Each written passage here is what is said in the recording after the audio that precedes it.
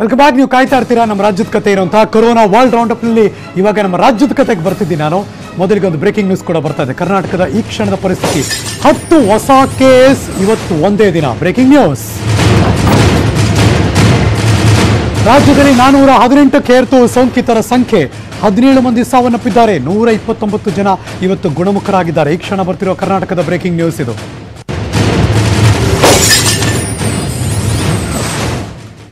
ಒಂದು ಕಡೆ ಗುಣಮುಖರಾಗ್ತಿದ್ದಾರೆ ಅನ್ನೋದು ಖುಷಿ ವಿಚಾರ, ಆದರೆ ಮಗದೊಂದು ಕಡೆ ಅಯ್ಯೋ ತುಂಬಾ ಜನ ಇವತ್ತು ಕೂಡ ಸೋಂಕಿತರು ಇದ್ದಾರಲ್ಲಪ್ಪ ಅಂತ ಬೇಜಾರು ಕೂಡ ಮತ್ತು ನೋವಿನ ಸಂಗತಿ ಕೂಡ. ಲೆಟ್ಸ್ ಸಿ ಆಗಿದ್ರೆ ಕರ್ನಾಟಕದ ಸ್ಥಿತಿಗತಿಯನ್ನು. ಯಡಿಯೂರಪ್ಪನವರ ನೇತೃತ್ವದಲ್ಲಿ ಕರ್ನಾಟಕ ರಾಜ್ಯ, ಹಾಗಾಗಿ ಇವತ್ತಿನ ಕೌಂಟ್ 418 ಜನ ಸೋಂಕಿತರಿದ್ದಾರೆ ಕರ್ನಾಟಕದಲ್ಲಿ. ಲೆಟ್ಸ್ ಮೋದಿಸ್.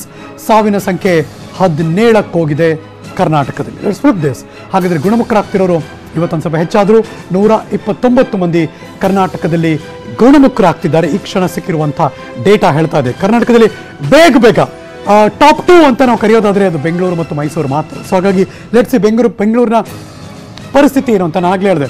ಬೆಂಗಳೂರಿಗೆ ಒಂಚೂರು ಸುದ್ದಿ ಇದೆ ಇವತ್ತು ಅಂತ, ಅದು ಒಂಚೂರು ಸಮಾಧಾನ ಸುದ್ದಿ ಕೂಡ ಇದ್ದೇ ಇದೆ. 89 ಸೋಂಕಿತರು ಬೆಂಗಳೂರಿನಲ್ಲಿದ್ದಾರೆ. ಸಮಾಧಾನಕರ ವಿಚಾರ ಏನಪ್ಪ ಅಂದರೆ, ಅಬ್ಬಾ ಇವತ್ತು ಯಾವ ಸೋಂಕಿತರು ಕೂಡ ಬೆಂಗಳೂರಿನಿಂದ ಬಂದಿಲ್ಲ ಅಂತ. ಸೊ 3 ಜನ ಸಾವನ್ನಪ್ಪಿದ್ದಾರೆ ಬೆಂಗಳೂರಿನಲ್ಲಿ ಮತ್ತು ಗುಣಮುಖರಾಗ್ತಿರೋರು ಇದ್ದಾರಪ್ಪ.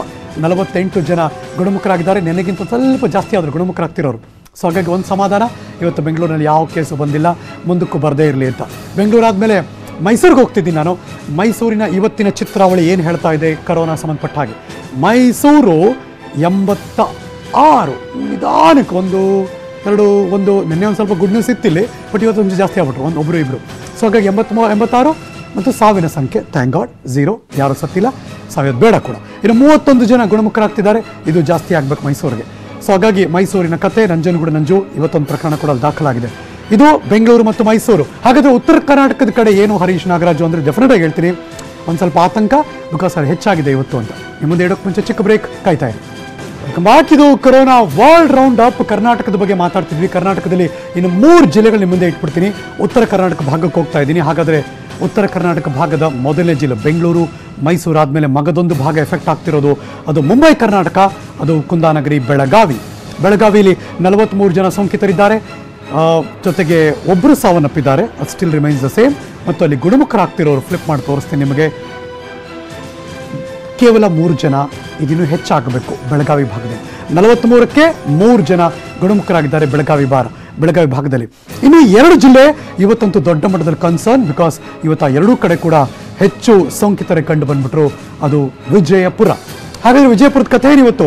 ಗುಮ್ಮಟ ನಗರಿ ವಿಜಯಪುರದಲ್ಲಿ ಹೇಳ್ತಾ ಇದೆ ಸೋಂಕಿತರಿದ್ದಾರೆ 35 ಜನ ಅಂತ. ಇದು ಈ ಕ್ಷಣದ ಮಾಹಿತಿ. ಪ್ಲಸ್ ಅಲ್ಲಿ ಸಾವನ್ನಪ್ಪಿರೋರು 2, ಜೊತೆಗೆ ಗುಣಮುಖರಾಗ್ತಿರೋ 35ರಲ್ಲಿ ಮತ್ತೆ ಪ್ರತಿದಿನ ಈ ಶೂನ್ಯ ಅಂತ ಇದ್ದೀವಿ ನಾವು.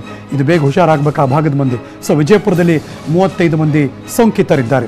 Last but not the least, ಕರ್ನಾಟಕದಲ್ಲಿ ಟಾಪ್ 5ನಲ್ಲಿ ಬೆಂಗಳೂರು, ಮೈಸೂರು, ಬೆಳಗಾವಿ, ವಿಜಯಪುರ, ಹಾಗೇನೆ ಕಲಬುರಗಿ. ಸೊ ಹಾಗಾದ್ರೆ ಕಲಬುರಗಿ ಇವತ್ತು ಕೊರೋನಾ ಕೌಂಟ್ ಏನು ಹೇಳ್ತಾ ಇದೆ ಅಂತ ನಿಮ್ಮ ಮುಂದೆ ಹೇಳ್ತೀನಿ. Corona count 30 neck to neck ಇದ್ದಾರೆ ವಿಜಯಪುರದವರು, ಕಲಬುರಗಿ ಅವರೆಲ್ಲ 4-5 ಡಿಫ್ರೆನ್ಸು.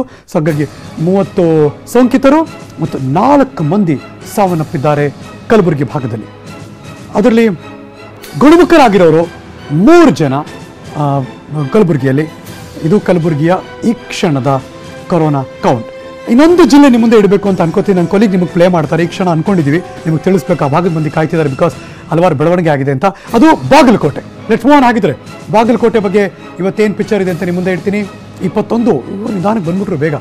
21 ಸೋಂಕಿತರು, ಒಳ್ಳೆ ಬೆಳವಣಿಗೆ ಆಗಬಾರ್ದು.